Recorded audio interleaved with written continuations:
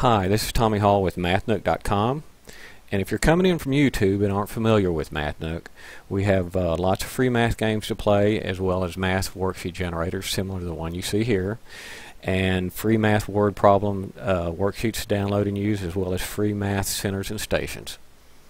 Okay, getting to the tutorial, this is what you'll first see when you bring up the generator, and the first field here is a title field.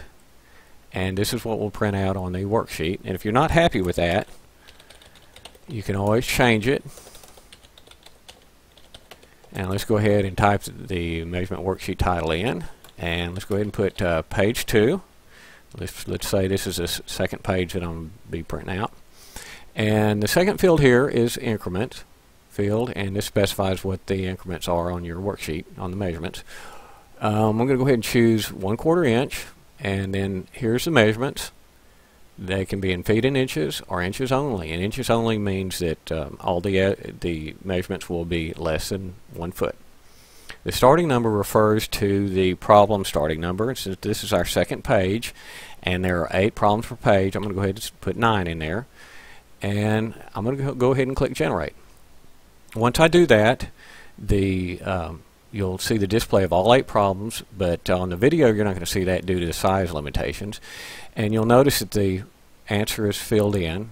When you print it out, you're going to get 2 sheets. You're going to get a sheet with all the problems without the answers, and then you're going to get the answer key with the answers in there.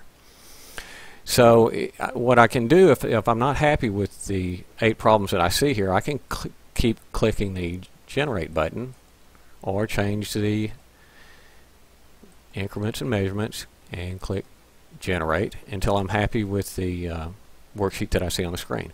Once I'm happy with that, I can go ahead and click Print. And at that time, your PC's print dialog will come up like you see here, and then you can go ahead and print it, select a printer, and print to whichever printer you want to, and it'll print out the worksheet with answer key. That's pretty much how it works. Would like to say that when you run this on the web, you're going to see ads, and that's how we are able to make all the games and teaching tools for free. And we hope you find those pertinent rather than annoying.